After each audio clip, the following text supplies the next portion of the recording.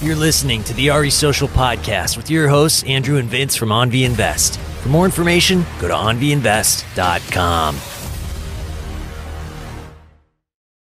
What's up, you guys? Welcome to another episode of RE Social Podcast. Today, we're all caffeinated. We're going to go crazy on squatter rights. How are you doing, Drew? Oh, I'm doing great. Cold plunge caffeine and then 6 years of dealing with squatter issues. I'm about to unload.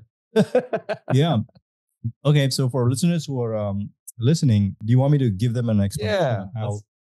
You know what? How we usually do with our new guests. Yeah. We get like that quick little 60-second intro. Let's do that, but more like based on our topic at hand, which is the squatter issue. What's up, guys? I guess we could also do this as an OnV update too. So this is Andrew and Vince. You're on OnV Invest. We've been in the game for about 6 years. Wanted to highlight some things that we've been facing with squatters' rights and stuff. We live in California, but we manage a portfolio close to about $10 million. We started with nothing. And we have a lot of partners with us as well right now. So Drew and I own half of the portfolio by ourselves. And then, the rest is owned by our friends who are listening. Friends and family. Friends and family only. And throughout this journey, we've encountered a couple of key issues that have been especially critical in terms of preventing us from having, sufficient cash flow. So we've had, thankfully, decent incomes from our own other endeavors, W-2 job for Vince, business, self. And but through the course of the years, in terms of just the actual cash loss, the opportunity loss, and rent, I think is added up to, what did you total it to? 125,000? Yeah, it's more than 150 grand. That's more money than I make in a whole year. Yeah, so that's the amount that we will never get back.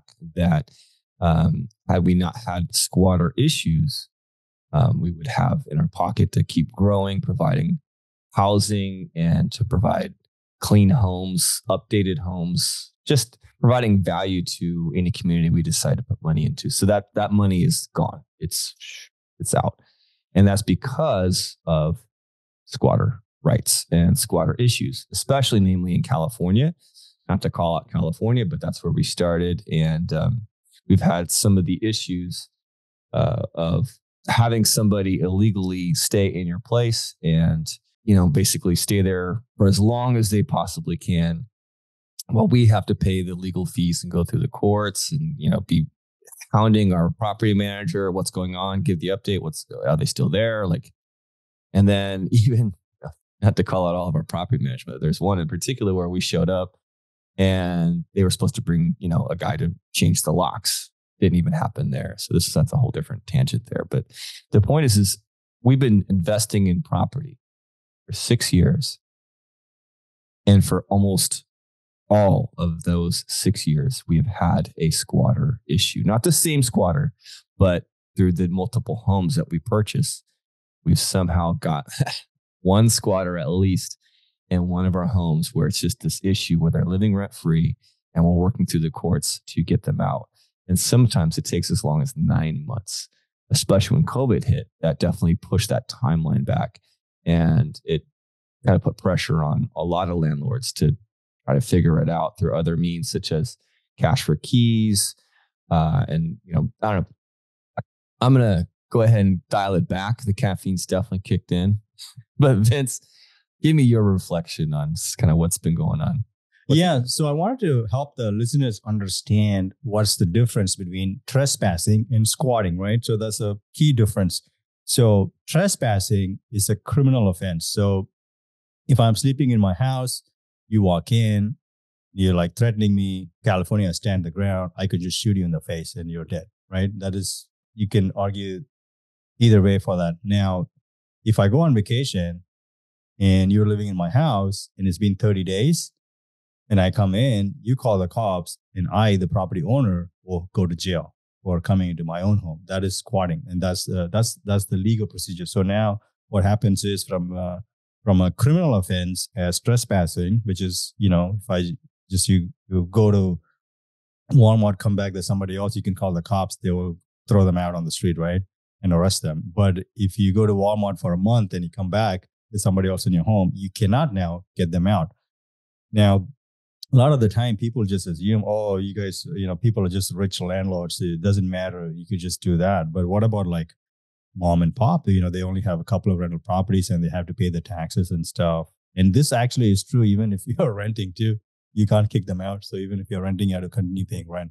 So that's the key difference between trespassing and squatting. So that's a big difference. So, so what happens is if I go somewhere, come back after a month, and somebody's in my house, I call the cops, they're going to say, well, now this is a civil matter. We cannot get involved. You have to get the courts involved. So now I got to file a petition with the court for saying, hey, somebody's illegally staying in my home.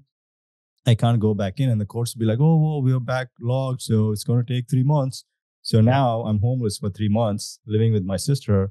And I can't actually go into my own home. And then they can play games to just extend it as much as you can. Eventually, they will get evicted, even in a blue state like California. But it just puts a lot of hardship on, the people who actually own properties. It doesn't make any sense that they're giving all these rights to people who are not following the law. In fact, should we tell them about the story we have? Yep. So check this out, right? So we have a really nice a tenant. I actually met them in person a couple of days ago. We were talking to them and, come to find out their home, somebody moved in illegally and they're refusing to move out. So now this is a nice family. They go to church. They actually work for a church. She's got 2 little girls and they cannot go into their home. The cop said, sorry, we can't help you. Good luck. So they're trying to do the eviction process, but it's been months. The worst case is she's 6 months pregnant. She's 6 months pregnant. She's got 2 toddlers and the court's like, yeah, good luck. Go figure it out. So we're working with the church, we're trying to get some money. And she's staying in one of our homes because of squatter rights issues, right? So the state of California has decided we're going to give these people who are unlawfully, kicking out people, their own people who own the place, but, they can't move back in. So now they're living with us till they can figure it out. That's insane. It's a weird full circle kind of a thing because we've been dealing with it for a long time.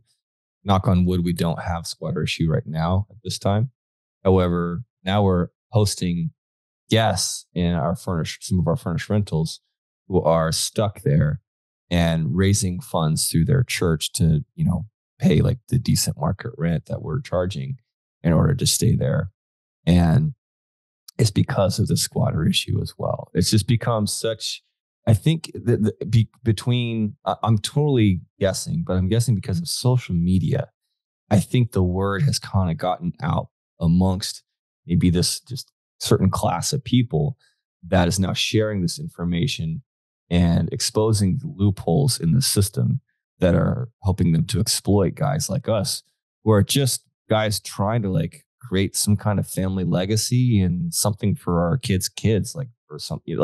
For me, the whole thing is I want freedom and I want that, freedom to be as generous as possible.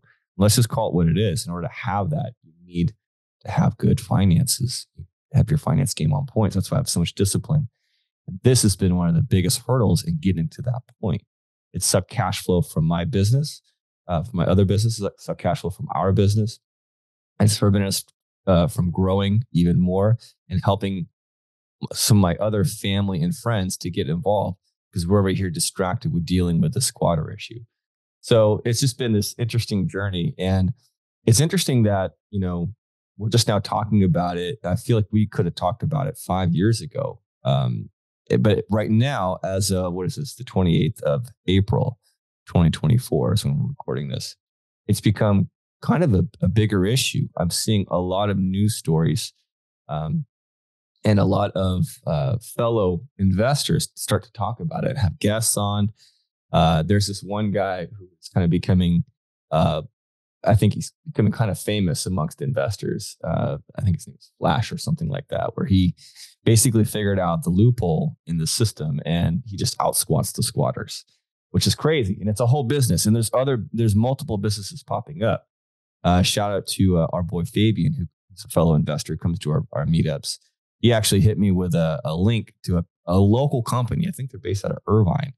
And I open it up and it's a whole like, and you can tell it's like a fresh business. It's like a fresh page.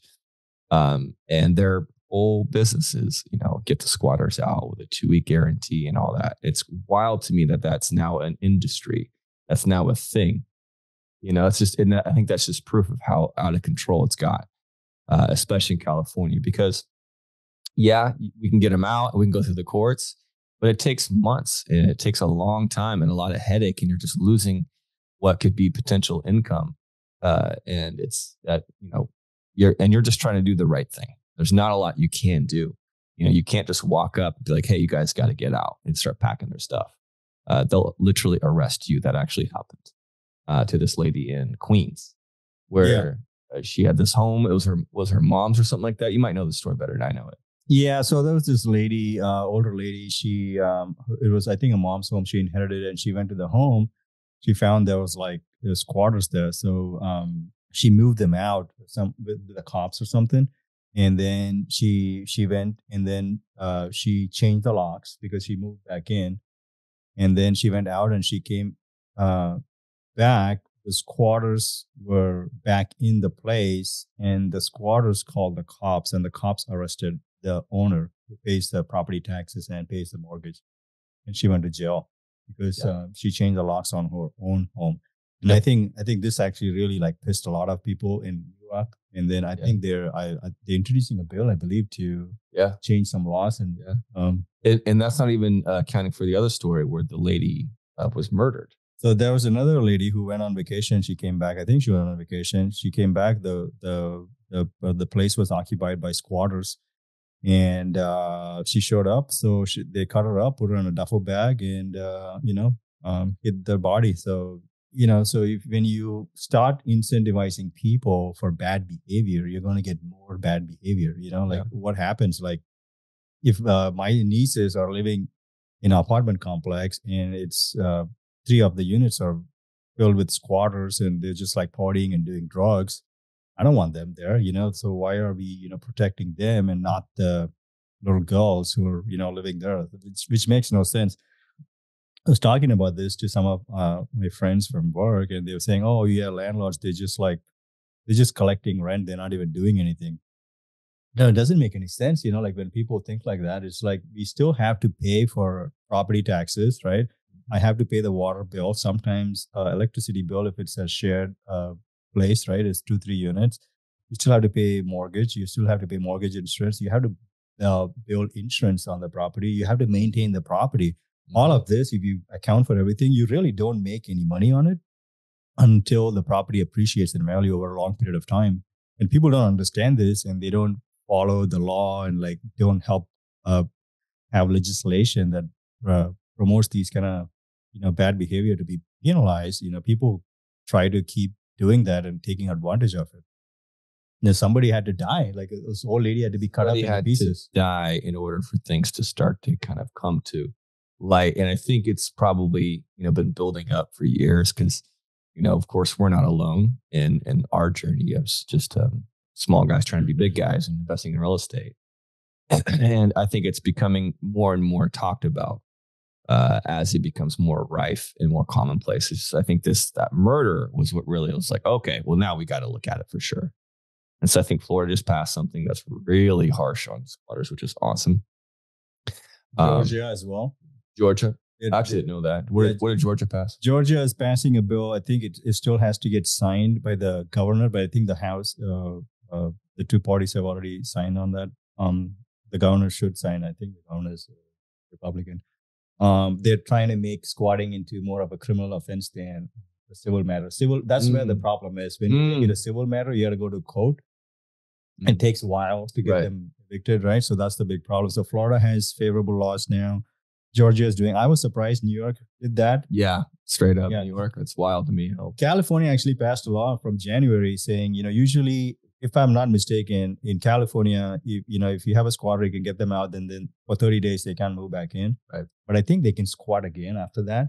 This is unlikely, but California passed a law now saying it's up to 3 years. Wow. So if they ever show up on a property again, they'll go to jail instantly. So that's good. Something, and I don't want to just bash California, because they're trying, they're not exactly just trying to, put guys like us out on the streets. They're just trying to help. I get it. Their heart's in the right place, but unfortunately, it's kind of, things have gotten a little bit carried away. Now, what's interesting, I mean, just to go through our journey of what's been our like squatter journey. The very first property we ever purchased, a triplex in Bakersfield, we instantly inherited not just one, but two squatters. Two, and then the middle unit too. Actually, all of them were squatting. Well, the middle unit was vacant, and so we were in there fixing. You had Shorty there, right? Yeah, shout out to Shorty. And so we had like some drug dealing happening in one, and they just wouldn't answer the door. I remember knocking on the door many times. And then there was a family in the left that like just didn't pay and had their own excuses. And so I remember it was like the eviction day was, I think, almost the same day for both of them. It just a matter of how it timed out with the courts. And then we, had somebody through a connection out there help out with protecting the property from squatters. And he ended up squatting in another property of ours, which is wild. We're like, wait a minute, what? And so I wanted to bring that up to talk about like the lesson that we learned, which was just make everybody go through your system. Look at rent rolls, do your due diligence, look at bank statements, and get referrals. Get referrals. For me, whenever I'm hiring a potential employee, whenever I'm considering a new vendor, or especially a tenant, which can make or break your real estate career, I'm looking at referrals. I'm calling up employers. I'm calling up past landlords. I literally am doing this because we do a lot of Zillow leads now, and I don't want to do this, but like, somebody's got to do it. Somebody's got to vet these people. Just keep going down the line of other squatters and learning lessons, because I want to give a lot of value to whoever's listening, not just rant about squatters, but as fun as that is. There was the one in Mentone that we inherited. This is, I think, our most recent one. One of the most recent ones. No, the recent one we evicted was Iris. Yeah. How crazy is that? Like, there's been so many. We're like, well, which one was it? There was the one that we had where we bought a property, inherited a couple tenants. I think one tried to squat in the back, get her out, or I think we just paid her someone. Yeah. So cash for keys, which is where you just kind of just suck it up. You hand them a check for the contract and say you're out by certain. What's really funny that I wanted to bring this up is when we do have squatters, right? 100% of the time we'll hit them up and be like, hey, what's going on? Yeah. And half of them will be like, yeah, bro, we can't really pay, we can't afford it. And we're like, that's cool. No problem. We'll give you another 30 days, no rent. If you move out, all good. We won't even go after you for the rent. And half of them do take it. Half of them, they're like, you know what? We're out and we won't do anything and your credit won't be affected. Sure. And they leave. Right. We just don't like, because we're not trying to say that, hey, you can't pay rent, but get out on the street. Right. We're like trying to, make things work. We're running a business, right? So when they do take it, we let them go. It's the people who take advantage of the system and then they buy new cars. I mean, during COVID, we had guys buying cars and new TVs and not paying rent for up to a year. Yep. Just insane. Yep. And that's the big gripe, is they're taking advantage of what was initially in place to help people, and now it's hurting people. So real quick, the dumbest thing that ever happened to us with the squatter was property we had in Highland Street. She squatted for a year. And then at that point, they were doing some COVID relief for landowners. Oh. And then the state of California decided, hey, you haven't paid rent in a year. So here's $20,000 to you for not paying rent. And they gave the money to the tenant. And of course, the tenant didn't pay. Then they took the money. So they got paid for squatting. Yeah. This is how stupid the government is. Like, think of dumb stuff. I was in shock. Have you thought about investing in real estate and taking advantage of all of those benefits without any of the work? That is something that Onvi Invest not only provides, but has been providing since its inception. With friends and family, we have built an empire in a system of a wealth generating tool that is giving us and our friends and family that leverage in their life to create true wealth. Go to onviinvest.com for more to see if you qualify. And thanks for listening.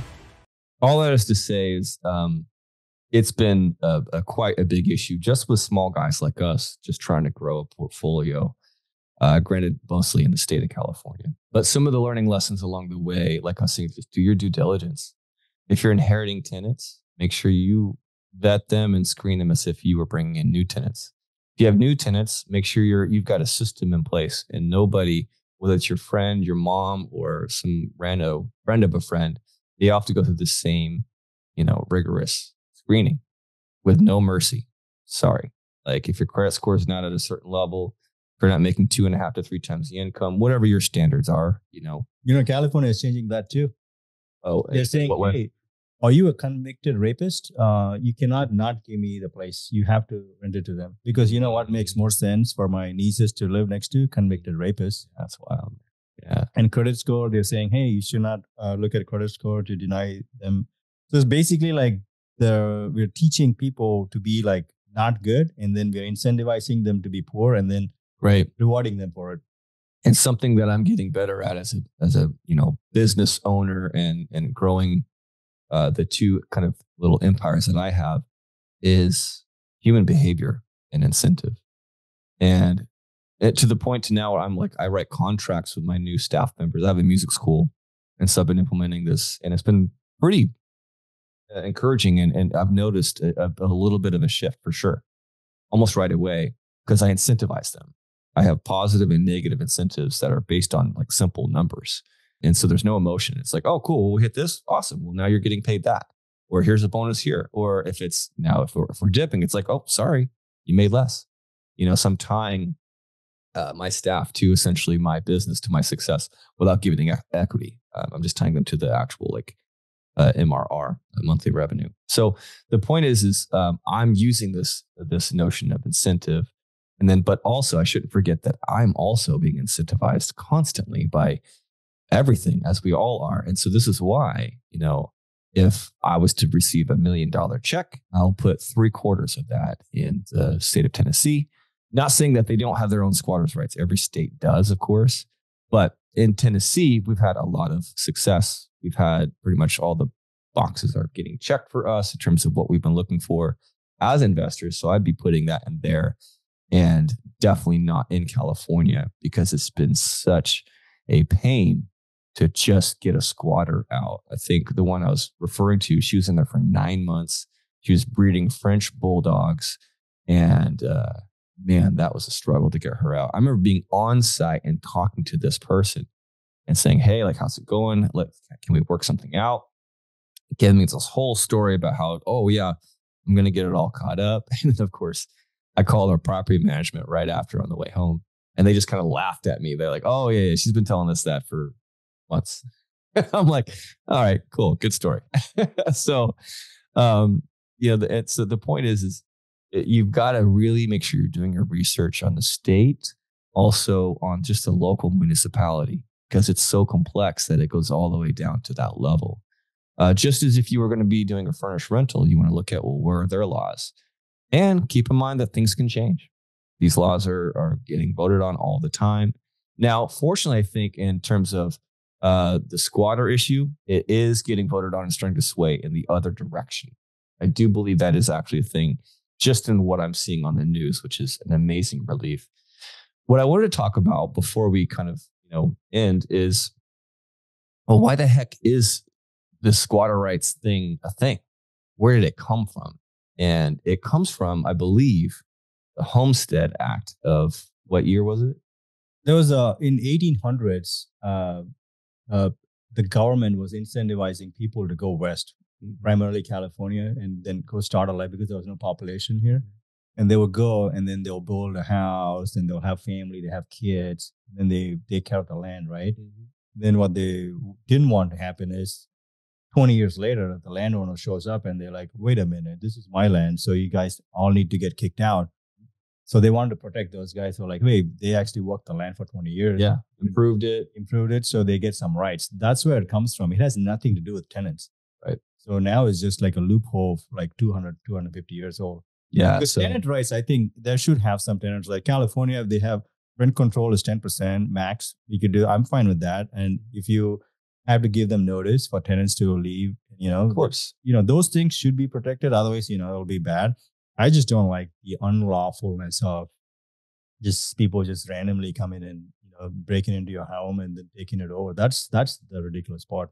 We almost had a squatter at a property that we own. He almost died. It's a furnished home in here in Orange County, and that was wild to me.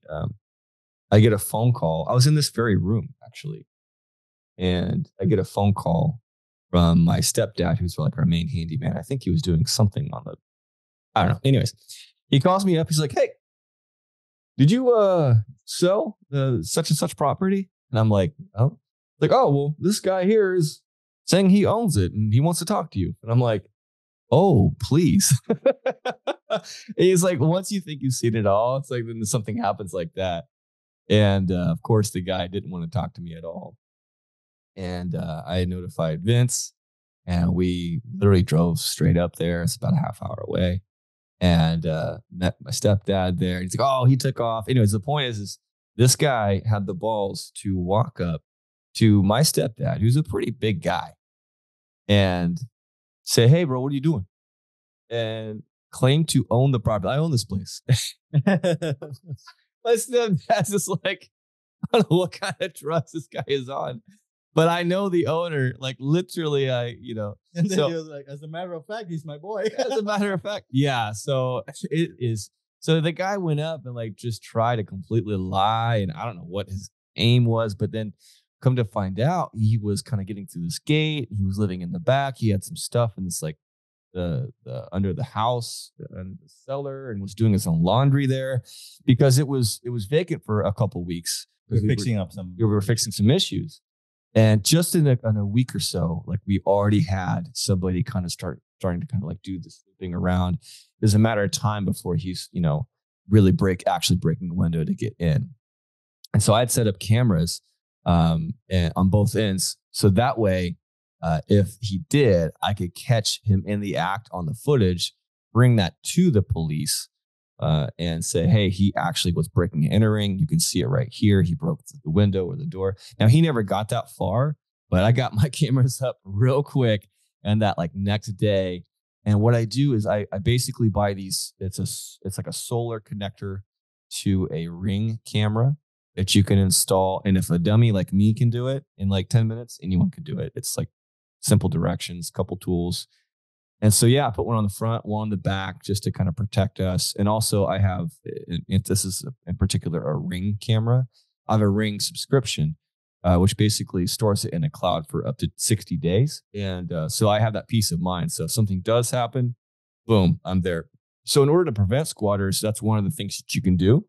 Another thing is you can just basically be checking on the property or sending someone there, just kind of like just go make sure no one's breaking in or squatting. I would say, obviously, having good locks, good doors, maybe even an extra screen door, and then maybe a fence, a gate. There's things that you can do to prevent it, but even then, you're never truly insulated from this issue that is squatter rights. You have a little camera.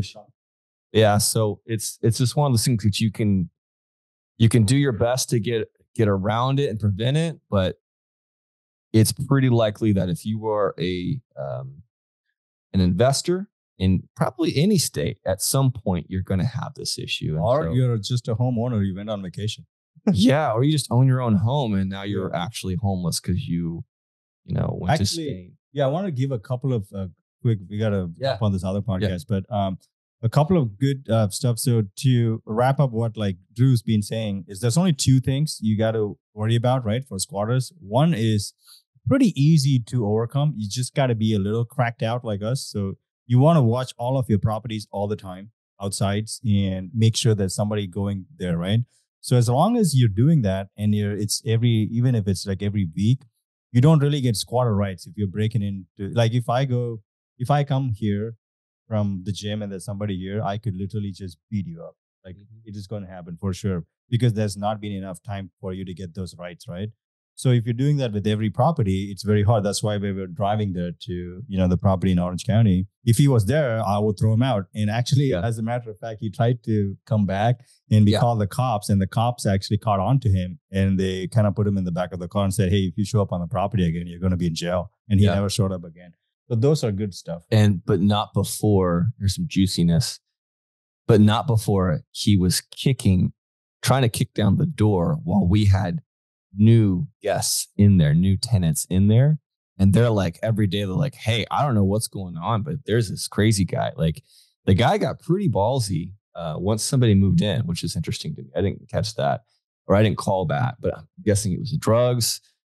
And one part, a little bit of information about how squatter rights works. I don't actually even know, but the squatters are getting ballsy, and to the point where they're like trying to break into a home that is occupied. And there was like, we had women and a couple of children in the house, and like in the States, like, you know what, we're going to give the people who are doing that more rights. Like, it doesn't make sense. Now, technically, they don't do that. Like, they don't have any rights. You can't break into my house and claim like you're a squatter, you'll die. Like, that's not going to work. But if nobody's there, you cannot do that and then stay there for 30 days, then you can do that. So just the one way is keep eyes on property. So you guys are always aware what's going on, so you can kick them out with cops, right? Because it'll be a criminal offense, so trespassing. Now, the other one is what Drew was talking about, is make sure that you're vetting the tenants. Even if you do that, if they decide to squat in almost any state, you have to go through the eviction process, because they will get squatter rights because they've been there for more than 30 days. So, yeah. And just to kind of like give them that last piece of advice that I would want to hear if I didn't know anything about this, how can they officially be a squatter and need to go through the whole court system? What's the qualifications? They need to be there for 30 days. They need to pay some utilities or what? I don't know. You don't have to do nothing. You can just be there for 30 days and you're pretty good. Isn't that crazy? So that's it. You just have to occupy the property. Is there something with the mail has to be going to you, or you have to establish residency? I think the utilities and those things help. I think if you can get it sooner than 30 days, I don't know if you get rights. Gotcha. Different states is much easier to evict people. So that's why we recommend going to more red states, because you want to go where, the state is going to treat you well. Yeah. Another juicy story just for fun. In the most recent story, that was thought it might have been a squatter issue. And this is how like cracked out we are, because we've had this issue so long. So we have furnished rentals, and this guy right before just was super awesome, very communicative. And all of a sudden, when he moved in, within a couple of days, his radio silent, like wasn't communicating back, wasn't even reading the messages. It's like, okay, that's interesting.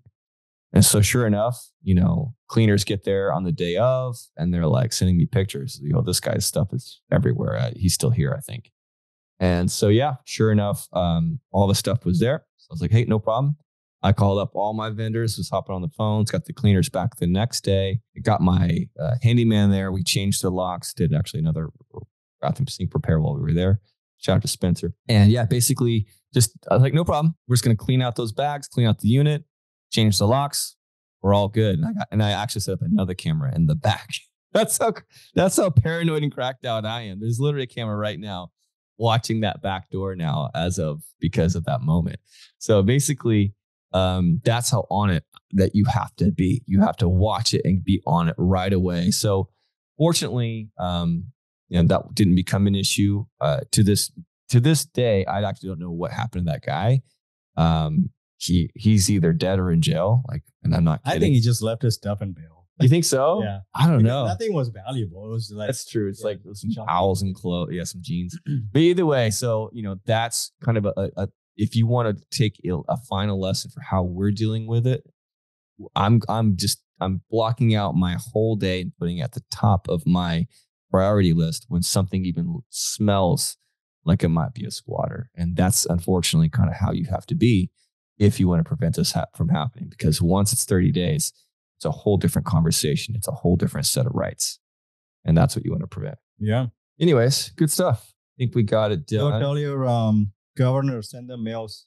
Yeah, write them letters and tell them that, you want to be on the side of preventing people from getting taken advantage of with these kind of somewhat antiquated squatter rights. What I've learned though, Drew, is, everybody has their own thing that they're passionate about, or like, Because, most people are thinking, yeah, this is not my issue. I don't have 10 houses like you guys, so I don't really care.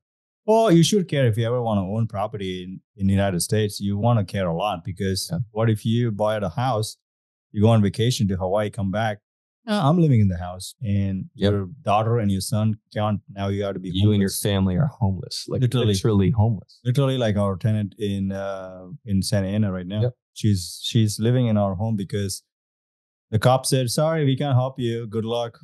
It'll take 6 months to evict this person." So they're just living there, and while they're paying property taxes and mortgage, which they can't afford.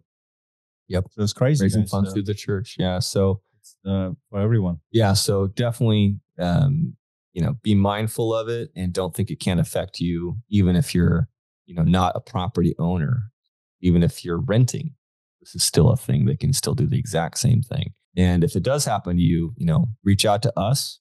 We are very happy to be coaching a handful of clients, none of which have this issue, thankfully, but we're coaching them on the right moves to make step by step, basically almost, dare I say, holding their hand through every piece of the process of just, looking at property, purchasing property the right way, managing it, getting systems in place.